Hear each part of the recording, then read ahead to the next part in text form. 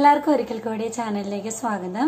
ഈ വീഡിയോയിൽ ഞാൻ പറഞ്ഞായിരുന്നു നമ്മുടെ എക്സാമിനേഴ്സിന്റെ കയ്യിൽ എന്തൊക്കെയാണ് കാര്യങ്ങൾ ഇരിക്കണേന്ന്. അതായത് അവര് നമ്മുടെ മാർക്ക് വിലയിരുത്തുന്ന ക്രൈറ്റീരിയാസ് എന്തൊക്കെയാണെന്നാണ് കഴിഞ്ഞ വീഡിയോയിൽ ഞാൻ പറഞ്ഞത്. അപ്പൊ ഇന്ന് ഞാൻ ഈ വീഡിയോക്കകത്ത് പറയാൻ ഉദ്ദേശിച്ചിരിക്കുന്നത് പറഞ്ഞാല് നമ്മൾക്ക് എന്തൊക്കെ പറഞ്ഞാലും ഇൻട്രൊഡക്ഷൻ തൊട്ട് കൺക്ലൂഷൻ വരെയുള്ളതാണ് അവർ പറയുന്ന 18 to 25 ലൈൻസ്. അവിടെ തൊട്ടാണ് അവർ കാൽക്കുലേറ്റ് ചെയ്യണേ. അപ്പൊ പക്ഷെ എന്ന് വെച്ചിട്ട് അതിനു മുമ്പ് അവരുടെ അഡ്രസ്സ്, ഡേറ്റ്, അതുപോലെ തന്നെ കൺക്ലൂഷനിൽ യുവേഴ്സ് ഫെയ്ത്ത്ഫുള്ളി അങ്ങനത്തെ കാര്യങ്ങളൊക്കെ നമ്മൾ എന്തായാലും ലെറ്ററിൽ വേണം തന്നെ. കാരണം ആ ലെറ്ററിന്റെ ഒരു ഫോർമാറ്റിനകത്ത് അത് മസ്റ്റായ കാര്യമാണ്. അപ്പൊ ഈ ഒരു കാര്യങ്ങൾ പെട്ടെന്ന് തന്നെ നമ്മൾ എഴുതി തീർക്കുകയാണെങ്കിൽ, അതിനു വേണ്ടിയിട്ട് നമ്മളൊരു സമയം കണ്ടെത്തുവാണെങ്കിൽ തന്നെ നമ്മൾ അതിന് നല്ലൊരു പ്രാക്ടീസ് നമ്മുടെ കയ്യിലുണ്ടെങ്കിൽ നമുക്ക് നല്ലൊരു സ്കോർ കിട്ടും അല്ലേ. അപ്പം അത്രയും സമയം, അതായത് ഇപ്പോൾ ഒരു 45 മിനിറ്റിൽ 5 മിനിറ്റ് റീഡിങ്ങിന് പോയി, പിന്നെ 40 മിനിറ്റ് ഉണ്ട്. ഈ 40 മിനിറ്റിൽ നമ്മൾ 1 മിനിറ്റും കൊണ്ട് ഈ ഇൻട്രൊഡക്ഷൻ തൊട്ട് കൺക്ലൂഷൻ വരെയുള്ളത് ഒഴിച്ച് ബാക്കി എല്ലാ കാര്യങ്ങളും എഴുതി തീർക്കുവാണെങ്കിൽ നമുക്ക് ബാക്കി 39 മിനിറ്റ് ഉണ്ട് കറക്റ്റ് ചെയ്യാനായിട്ടും എഴുതാനൊക്കെ ആയിട്ട്. ഓക്കെ, അപ്പം നമുക്ക് ആ കാര്യങ്ങൾ എങ്ങനെ വേഗത്തിൽ എഴുതാം.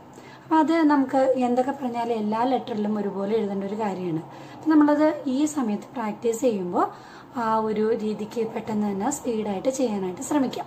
ഓക്കെ, അപ്പോൾ ഇന്ന് അതെങ്ങനെ എഴുതാമെന്നാണ് ഞാൻ പറയണേ കേട്ടോ. ഈ ലെറ്റർ കിട്ടുമ്പം തന്നെ 5 മിനിറ്റ് നമുക്ക് എക്സാം ഹോളിൽ റീഡ് ചെയ്യാനായിട്ടാണ് ഉള്ളത്. ഈ റീഡ് ചെയ്യുമ്പോൾ നമ്മൾ പേനയോ പെൻസിലോ ഒന്നും കയ്യിലെടുക്കാൻ പാടില്ല. ജസ്റ്റ് റീഡ് ചെയ്ത് കാര്യങ്ങൾ അണ്ടർസ്റ്റാൻഡ് ചെയ്യാനായിട്ടുള്ള സമയമാണ്. അപ്പം നമ്മൾ പ്രാക്ടീസ് ചെയ്യുമ്പോഴും അതുപോലെ തന്നെ ഈ 5 മിനിറ്റിൽ നമ്മൾ വേറൊരു കാര്യവും ചെയ്യരുത്. ഈ 5 മിനിറ്റിൽ നമ്മൾ ചെയ്യേണ്ട കാര്യം എന്താണ്? പേനയും പെൻസിലും ഒന്നും എടുത്ത് അണ്ടർലൈൻ ഒന്നും ചെയ്യണ്ട. നമ്മൾ നന്നായിട്ട് അത് വായിച്ച് മനസ്സിലാക്കുക. ആർക്കാണ് ലെറ്റർ എഴുതുന്നത്, എന്തിനാണ് ഞാൻ ഈ ലെറ്റർ എഴുതുന്നത് എന്നുള്ള കാര്യങ്ങളൊക്കെ ഒന്നുകൂടെ വിലയിരുത്തുക. അവരുടെ അഡ്രസ്സ് എന്താണെന്നൊക്കെ നമ്മൾ മനസ്സിലാക്കി വെക്കുക. എന്നിട്ട് നമ്മൾ പിന്നെയും ഒരു 5 മിനിറ്റ് അല്ലെങ്കിൽ 10 മിനിറ്റ് ഒക്കെ എടുത്ത് അണ്ടർലൈൻ ചെയ്ത് ഓരോ പാരഗ്രാഫിലും എന്താണ് എഴുതേണ്ടതെന്നൊക്കെ ഒരു കൺക്ലൂഷനൊക്കെ വരുത്തിയിട്ട് വേണം നമ്മൾ ലെറ്റർ എഴുതാനായിട്ട് തുടങ്ങാൻ. പിന്നെ ഒരു 10 മിനിറ്റ് നമ്മൾ എന്തൊക്കെയായാലും ലെറ്റർ കറക്ഷന് വേണ്ടിയിട്ട് സമയം വെക്കണം കേട്ടോ. കാരണം നമ്മൾ പിന്നെ കറക്റ്റ് ചെയ്യുമ്പോൾ നമുക്ക് ഒത്തിരി കാര്യങ്ങൾ മനസ്സിലാവും. പിന്നെ ഒന്നുകൂടെ റീഡ് ചെയ്യുമ്പോൾ അപ്പം ഞാൻ എൻ്റെ എക്സാമിൽ it would be highly appreciated എന്നാണ് ഉദ്ദേശിച്ചത്. പക്ഷെ എഴുതി വന്നപ്പോൾ ഇറ്റ് വുഡ് അങ്ങനെ 3 വുഡ് എഴുതി. ഞാൻ രണ്ടാമത് വായിച്ചില്ലായിരുന്നെങ്കിൽ അത് വലിയൊരു തെറ്റായിട്ട് കിടന്നേനെ.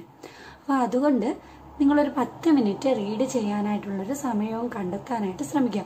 അപ്പോൾ ആദ്യം എഴുതുമ്പോൾ നമ്മൾ ഈ 45 മിനിറ്റിലൂടെ തീരണം എന്നൊന്നുമില്ല. ആദ്യം 1 അവറൊക്കെ എടുത്തിട്ട് നമ്മൾ എഴുതിയാൽ മതി. അതുപോലെ തന്നെ ആദ്യത്തെ ഒരു 3-4 ലെറ്ററിൽ നമ്മൾ ഒരിക്കലും ഈ ക്രൈറ്റീരിയ മീറ്റ് ചെയ്തെന്നൊന്നും നോക്കി കയറി മുറിച്ച് പരിശോധിക്കേണ്ട. എങ്ങനെയാലും ഒരു ലെറ്റർ ആ ഒരു ഫോർമാറ്റിൽ വരാനായിട്ട് ശ്രമിക്കുക. പിന്നെ ഞാൻ പിന്നെയും നിങ്ങളോട് പറയുകയാണ്, ഈ OETക്ക് എക്സാക്റ്റ് ഫോർമാറ്റ് ഇല്ല. എങ്ങനെയാണ് എഴുതേണ്ടത് എന്നൊരു എക്സാക്റ്റ് ഫോർമാറ്റ് ഇല്ല. അപ്പം അതുകൊണ്ട് നമുക്ക് ആർക്കാണ് എഴുതണത്, നമ്മുടെ പൊസിഷൻ എന്താണ് അതനുസരിച്ച് നമുക്ക് ലെറ്റർ എഴുതാനായിട്ട് ശ്രമിക്കാം. ഓക്കെ, അപ്പോൾ ഈച്ച് ലെറ്റർ നമ്മുടെ ഓരോ ലെറ്ററിൽ നിന്നും ഡിഫറെൻ്റ് ആയിരിക്കും. ഓക്കെ, നമ്മൾ പ്രാക്ടീസ് ചെയ്യുമ്പോൾ പലർക്കും ലെറ്റർ എഴുതി പ്രാക്ടീസ് ചെയ്യുകയും ചെയ്യണം. ഓക്കെ, അപ്പോൾ നമുക്ക് നമ്മുടെ ഇന്നത്തെ ടോപ്പിക്കിലായിട്ട് കിടക്കാം.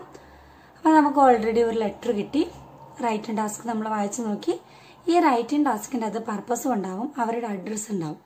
നമ്മൾ ആർക്കാണ് ലെറ്റർ എഴുതുന്നത്, ചിലപ്പോൾ നമ്മൾ ആരാണെന്നും കൂടെ അവിടെ ഉണ്ടാവും. അപ്പോൾ റൈറ്റിംഗ് ടാസ്ക് നമ്മൾ വായിച്ചു നോക്കുമ്പോൾ അവരുടെ അഡ്രസ്സ് നമുക്ക് കിട്ടും. പിന്നെ ഈ ലെറ്റർ തുടങ്ങുമ്പോൾ തന്നെ ടുഡേയ്സ് ഡേറ്റ് എന്ന് പറഞ്ഞ് അവർ എഴുതിയിട്ടുണ്ടാവും.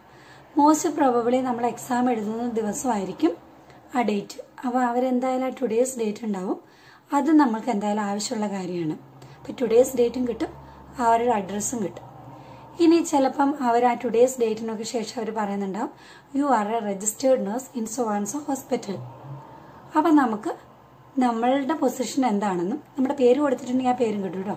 നമ്മുടെ പേര് എന്താണെന്നും നമ്മുടെ പൊസിഷൻ എന്താണെന്നും നമ്മുടെ അഡ്രസ്സ് എന്താണെന്നും നമുക്ക് അവിടെയും കിട്ടും. അപ്പോൾ ഇത്രയും കാര്യങ്ങളാണ് നമുക്ക് അവിടെ കിട്ടേണ്ടത്. അപ്പോൾ അതുപോലെ തന്നെ ചിലപ്പോൾ വരും, mister dash is A patient in your care in സോവാസോ department എന്നൊക്കെ അവർ പറയുന്നുണ്ടോ. അപ്പോൾ നമുക്ക് ആ പേഷ്യൻറ്റിൻ്റെ കാര്യവും കിട്ടും. ഏത് ഹോസ്പിറ്റലാണെന്ന് നമ്മൾ ഓൾറെഡി പറയുന്നുണ്ടാവും. അപ്പോൾ അതും കൂടെ നമുക്ക് കിട്ടും. ഓക്കെ, ഇനിയിപ്പം നമുക്ക് എഴുതാനായിട്ട് ശ്രമിക്കാം. അപ്പം നമ്മൾ ഇത്രയും കാര്യങ്ങളൊന്നും അവർ നമുക്ക് മാർക്കിൽ ക്രൈറ്റീരിയ കൂട്ടുന്നില്ലെങ്കിലും ആദ്യം തന്നെ വായിക്കുമ്പോൾ തന്നെ ഒരു ഇംപ്രഷൻ വേണമല്ലോ. അപ്പോൾ നമ്മൾ എന്ത് ചെയ്യുക, ഈ കാര്യങ്ങളൊക്കെ എഴുതാനായിട്ട് നോക്കാം. നമ്മൾ ആദ്യം ചെയ്യേണ്ടത് ടുഡേയ്സ് ഡേറ്റ് അവിടെ കൊടുത്തിട്ടുണ്ടല്ലോ. നമുക്ക് ഡേറ്റ് വേണമെങ്കിൽ ആദ്യം എഴുതാം, ഇല്ലെങ്കിൽ അഡ്രസ്സ് കൊടുത്തതിന് ശേഷം വേണമെങ്കിലും എഴുതാം. അപ്പം ഞാൻ പ്രിഫർ ചെയ്യണത് ആദ്യം തന്നെ ആ ഡേറ്റ് അങ്ങ് എഴുതും, കാരണം ആദ്യം തന്നെ അത് കാണുന്നുണ്ടല്ലോ. അപ്പോൾ ആ ഡേറ്റ് ഞാൻ ആദ്യം അങ്ങ് എഴുതും. അപ്പം നമുക്ക് 2 രീതിയിലും ഡേറ്റ് എഴുതാൻ പറ്റും. അതായത് 25 ഓഗസ്റ്റ് 1987 എന്നുണ്ടാവും.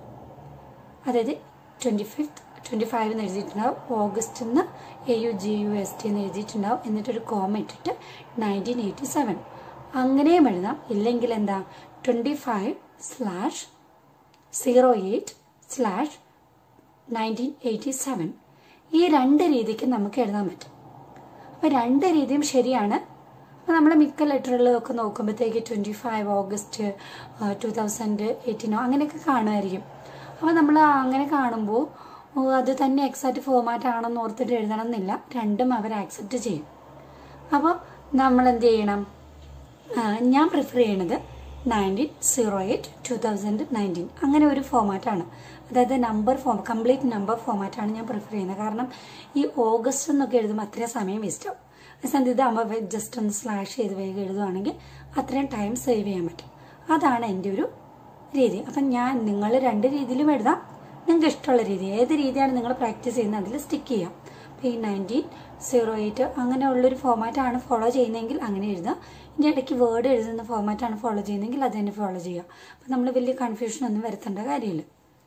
ഇനി നമ്മൾ എക്സാം ഹോളിൽ ചെന്നിരിക്കുമ്പോഴേ, അപ്പം നമ്മൾ എക്സാമിനൊക്കെ ചെന്ന് കഴിയുമ്പോൾ ചിലപ്പം പല ഇൻസ്റ്റിറ്റ്യൂഷനിലുള്ള ആൾക്കാർ കാണും. അപ്പം ഞാൻ എക്സാമിന് പോയപ്പോഴും പല ഇൻസ്റ്റിറ്റ്യൂഷനിലുള്ള ആൾക്കാരുണ്ടായിരുന്നുണ്ട്.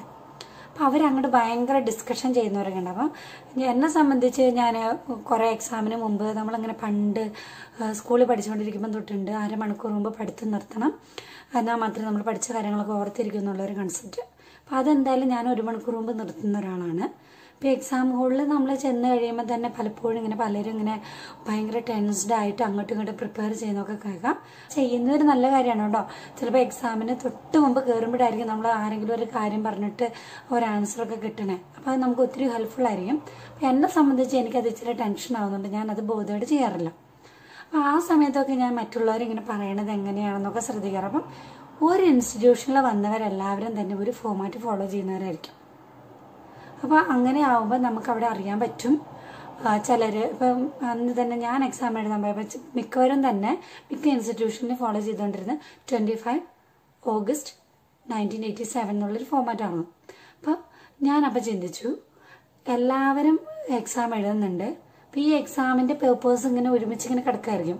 അതിൽ നിന്ന് ഇപ്പം ഇച്ചിരി വെറൈറ്റി ആയിട്ട് വരുത്തുമ്പോൾ എൻ്റെ ഇച്ചിരി വെറൈറ്റി ആയിട്ട് കിടക്കും. അപ്പോൾ ആ ഒരു വെറൈറ്റി ആഗ്രഹിക്കുന്നത് കൊണ്ട് ഞാനപ്പോൾ ഓർത്ത് ഇവരെല്ലാവരും അങ്ങനെ എഴുതുന്നതുകൊണ്ട് ഞാൻ എൻ്റെ ആ ഒരു രീതിക്ക് 19/08/1987 എന്നാണ്. അപ്പം നിങ്ങൾ എക്സാമിന് പോകുമ്പോൾ അവിടെ എല്ലാവരും ഒരുപോലെയാണ് ഫോളോ ചെയ്യുന്നതെങ്കിൽ നിങ്ങൾക്ക് വേറൊരു രീതിക്കും കൂടെ ഫോളോ ചെയ്യാം.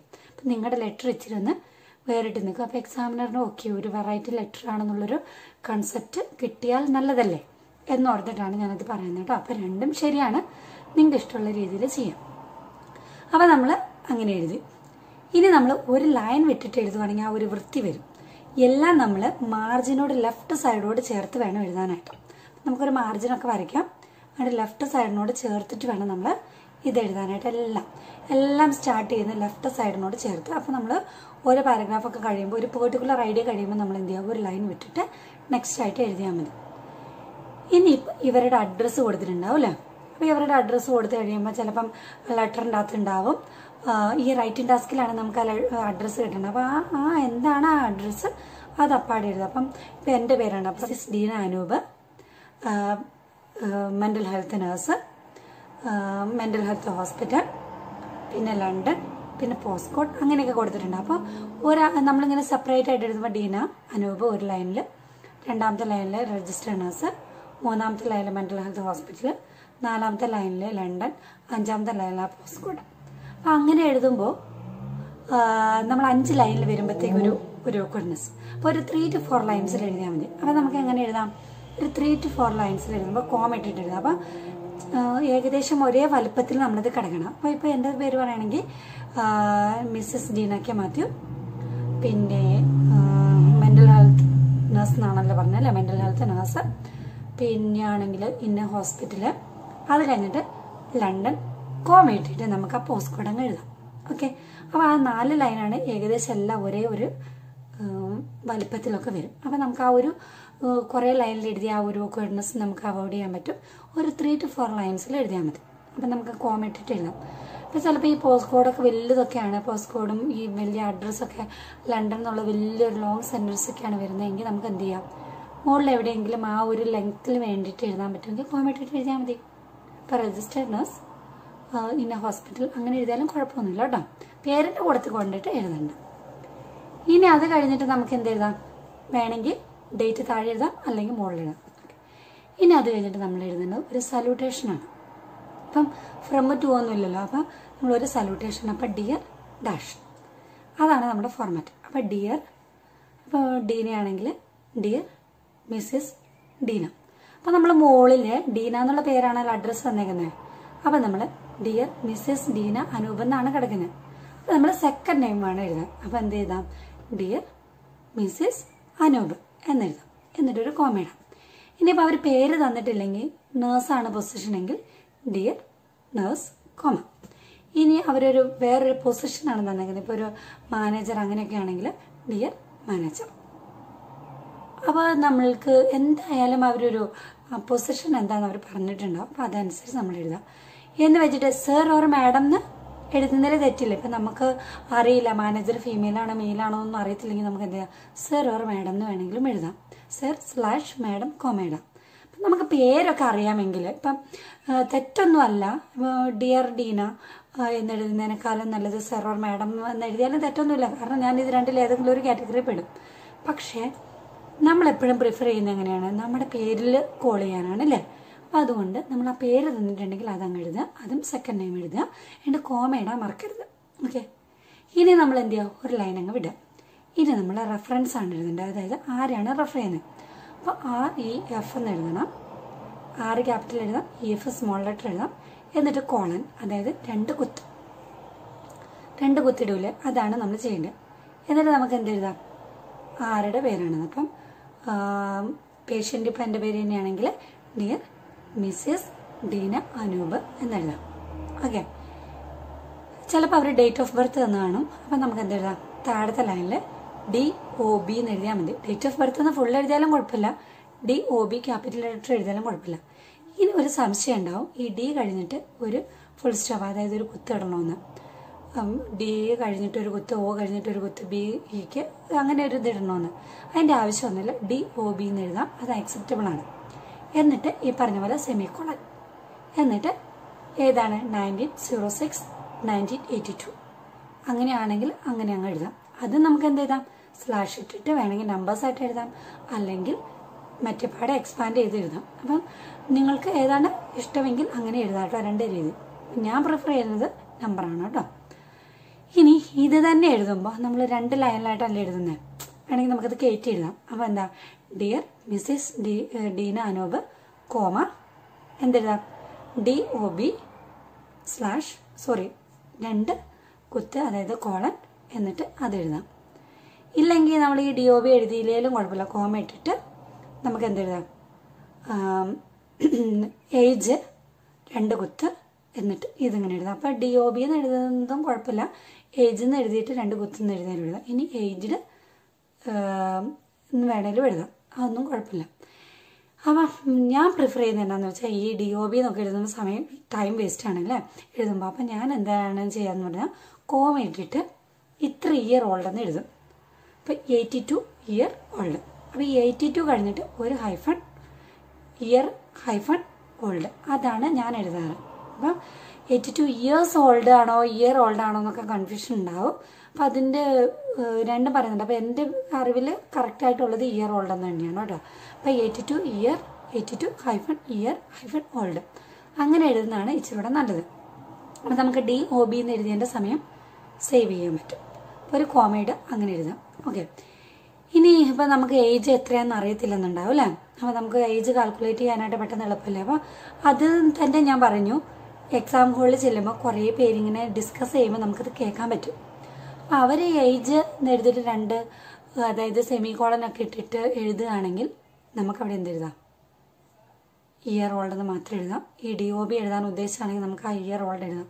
അപ്പോൾ ഈ എക്സാമിനർ നോക്കുമ്പോൾ പെട്ടെന്ന് ഒരു വെറൈറ്റി നമ്മുടെ ലെറ്ററിന് തോന്നും. അപ്പോൾ നമ്മൾ എല്ലാവരും എഴുതുന്ന രീതിക്ക് നമ്മൾ എഴുതി കഴിഞ്ഞിട്ടുണ്ടെങ്കിൽ അതിൽ വലിയൊരു എഫക്റ്റ് ഉണ്ടായിട്ട് എനിക്ക് തോന്നുന്നില്ല. എപ്പോഴും ഒരു വെറൈറ്റി കണ്ടെത്തി കഴിയുമ്പോൾ മാർക്ക് ഉണ്ടാവും അല്ലേ. അതായത് ഇതേ ഒരു ഫോർമാറ്റിൽ എഴുതി പോകുന്ന ഒരാളുടെ ലെറ്ററാണ് മുമ്പ് ചെയ്തത്, അപ്പോൾ അതിനകത്ത് C+ കിട്ടിയാൽ നമുക്ക് ആ C+ കിട്ടത്തുള്ളൂ. നമുക്ക് B കിട്ടണമെങ്കിൽ നമ്മളൊരു വെറൈറ്റി ഒക്കെ നമ്മുടെ ലെറ്ററിൽ വരുത്തണം എന്നൊരു കൺസെപ്റ്റ് ഉള്ള ഒരാളാണ് ഞാൻ. അതുകൊണ്ടാണ് ഞാൻ അങ്ങനെ പറഞ്ഞത്. ഓക്കെ, അപ്പോൾ നമ്മൾ DOB ഇത് ഇങ്ങനെ എഴുതാം.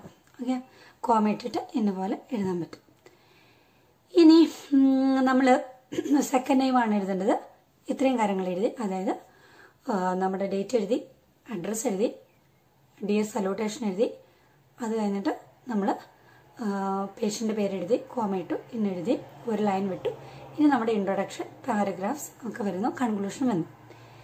ഇനി യുവേഴ്സ് ഫെയ്ത്ത്ഫുള്ളി സിൻസിയർലി. അപ്പോൾ യുവേഴ്സ് സിൻസിയർലി നമുക്ക് എവിടെ വേണേലും എഴുതാം. പേര് തന്നാലും വേണ്ടില്ല, ഇല്ലെങ്കിലും വേണ്ടില്ല. അപ്പോൾ ഡിയർ ഡീനാന്ന് വന്നു കഴിഞ്ഞാൽ നമുക്ക് യുവേഴ്സ് സിൻസിയർലി എന്ന് എഴുതാം, എന്നിട്ടൊരു കോമ ഇടാം. ഇനി പിന്നെ ഒരു പൊസിഷനൊക്കെയാണ് തരുന്നതെങ്കിൽ നമുക്ക് യുവേഴ്സ് ഫെയ്ത്ത്ഫുള്ളി യൂസ് ചെയ്യാം. നമുക്ക് കൺഫ്യൂഷനാണ്. അപ്പോൾ നേഴ്സ് എന്നൊക്കെ ആണെങ്കിൽ നമുക്ക് യുവേഴ്സ് സിൻസിയർലി എന്ന് എഴുതാം. പേര് തന്നിട്ടുണ്ട് എന്തായാലും യുവേഴ്സ് സിൻസിയർലി എന്ന് എഴുതാം, ഇല്ലെങ്കിൽ നമുക്ക് യുവേഴ്സ് ഫെയ്ത്ത്ഫുള്ളി എന്ന് എഴുതാം. നിങ്ങൾക്ക് അങ്ങനെ ഒരു കൺഫ്യൂഷനൊക്കെ ആണെങ്കിൽ യുവേഴ്സ് സിൻസിയർലി തന്നെ എഴുതിയാൽ മതി കേട്ടോ. എന്നിട്ട് കോമ ഇടാം, എന്നിട്ട് നമ്മുടെ അഡ്രസ്സ് എഴുതാം. അപ്പം നമ്മളുടെ റോൾ എന്താണെന്നൊന്നും തന്നിട്ടില്ലെങ്കിലും നമുക്കറിയാലോ നമ്മളൊരു നേഴ്സാണെന്ന്. അപ്പോൾ രജിസ്റ്റേർഡ് നേഴ്സ് എന്ന് എഴുതാം. അപ്പോൾ ചാർജ് നേഴ്സ് നമുക്ക് എഴുതാവോ? അവർ ചാർജ് നേഴ്സ് എന്ന് തന്നിട്ടില്ലെങ്കിൽ നമ്മൾ ചാർജ് നേഴ്സ് എന്ന് എഴുതണ്ട. കാരണം എന്താ, എല്ലാ രജിസ്റ്റേർഡ് നേഴ്സും ഒരു ചാർജ് നേഴ്സ് ആവണമെന്നില്ല. അതേ സ്ഥാനത്ത് എല്ലാ ചാർജ് നേഴ്സും ഒരു രജിസ്റ്റേർഡ് നേഴ്സ് ആയിരിക്കും. അപ്പോൾ അതുകൊണ്ട് നമുക്ക് രജിസ്റ്റേർഡ് നേഴ്സ് എന്ന് എഴുതിയാൽ മതി. ചാർജ് നേഴ്സ് എന്ന് എല്ലായിടത്തും എഴുതണ്ട. നേഴ്സ് എന്ന് എഴുതിയാലും കുഴപ്പമില്ല കേട്ടോ. അപ്പം ഞാനൊരു രജിസ്റ്റേർഡ് നേഴ്സ് എന്ന് അറിയപ്പെടാൻ താല്പര്യപ്പെടുന്നുണ്ട്, ഞാൻ രജിസ്റ്റേർഡ് നേഴ്സ് എന്ന് എഴുതാം. അപ്പം നമുക്ക് അങ്ങനെ എഴുതാം. ഓക്കെ, ഇനി നമുക്ക് അഡ്രസ്സ്, അതായത് you are A charge nurse in so and so വാർഡെന്നുണ്ട്. അപ്പം പേഷ്യൻ്റ് ഇന്നയാളാണ്, ഹോസ്പിറ്റൽ ഏതാണെന്ന് നമുക്ക് അറിയാമെങ്കിൽ നമ്മളുടെ പേര് അതായത് ഡീന അനൂപ്, അത് കഴിഞ്ഞിട്ട് രജിസ്റ്റേർഡ് നേഴ്സ്, അല്ലെങ്കിൽ ചാർജ് നേഴ്സ് എന്ന് കൊടുത്തിട്ടുണ്ട്, ചാർജ് നേഴ്സ്, ഇന്ന വാർഡ്, ഇന്ന ഹോസ്പിറ്റൽ നമുക്കറിയാമല്ലോ. അപ്പോൾ അതും കൂടി എഴുതി വെക്കാം. നമുക്കറിയുന്ന കാര്യങ്ങളൊക്കെ എഴുതി വെക്കാം. അപ്പോൾ ഇത്രയും കാര്യങ്ങൾ എഴുതാനായിട്ട് നമ്മൾ ഒത്തിരി സമയം എടുക്കരുത്, 1 മിനിറ്റിനുള്ളിൽ തീരും. അപ്പം നമുക്ക് ഈ കാര്യങ്ങളെല്ലാവരും കൊടുത്തിട്ടുണ്ടാവും. അപ്പം പിന്നെ നമ്മൾ പേഷ്യൻറ്റിൻ്റെ കാര്യങ്ങളൊക്കെ എഴുതുമ്പോഴത്തേക്കും നമ്മൾ സെക്കൻഡ് നെയിമാണ് പ്രിഫർ ചെയ്യേണ്ടത്. ഓക്കെ, അപ്പോൾ എനിക്ക് തോന്നുന്നുണ്ട് നിങ്ങൾക്കത് മനസ്സിലായിരുന്നു. അപ്പോൾ അതിന് വേണ്ടിയിട്ട് 1 മിനിറ്റ് എടുക്കാവുള്ളൂ. എല്ലാത്തിലും ഒരു വെറൈറ്റി കണ്ടെത്താനായിട്ട് ശ്രമിക്കുക. എക്സാം ഹോളിൽ എക്സാം എഴുതുന്നതിന് മുമ്പായിട്ട്, കയറുന്നതിന് മുമ്പായിട്ട് മറ്റുള്ളവർ ചെയ്യുന്ന ഡിസ്കഷനൊക്കെ ഒന്ന് ശ്രദ്ധിക്കുക. അപ്പോൾ അതിലൊരു വെറൈറ്റി വരുത്താനായിട്ട് ശ്രമിക്കുക. അതാണ് എനിക്ക് നിങ്ങളോട് ഇന്ന് പറയാനുള്ളത്. അപ്പം അടുത്ത വീഡിയോയ്ക്കകത്ത് ഞാൻ നിങ്ങളോട് എങ്ങനെയാണ് മറ്റേ ഇൻട്രൊഡക്ഷൻ എഴുതണമെന്നും ഉള്ള കാര്യങ്ങളൊക്കെ ഡിസ്കസ് ചെയ്യാം കേട്ടോ. ഓക്കെ, അപ്പോൾ നിങ്ങളെല്ലാവരും എൻ്റെ ചാനൽ വാച്ച് ചെയ്യുന്നതിനും സബ്സ്ക്രൈബ് ചെയ്യുന്നതിനും ഒത്തിരി നന്ദി. Continue to subscribe my channel and share my videos. Okay, thank you. Take care.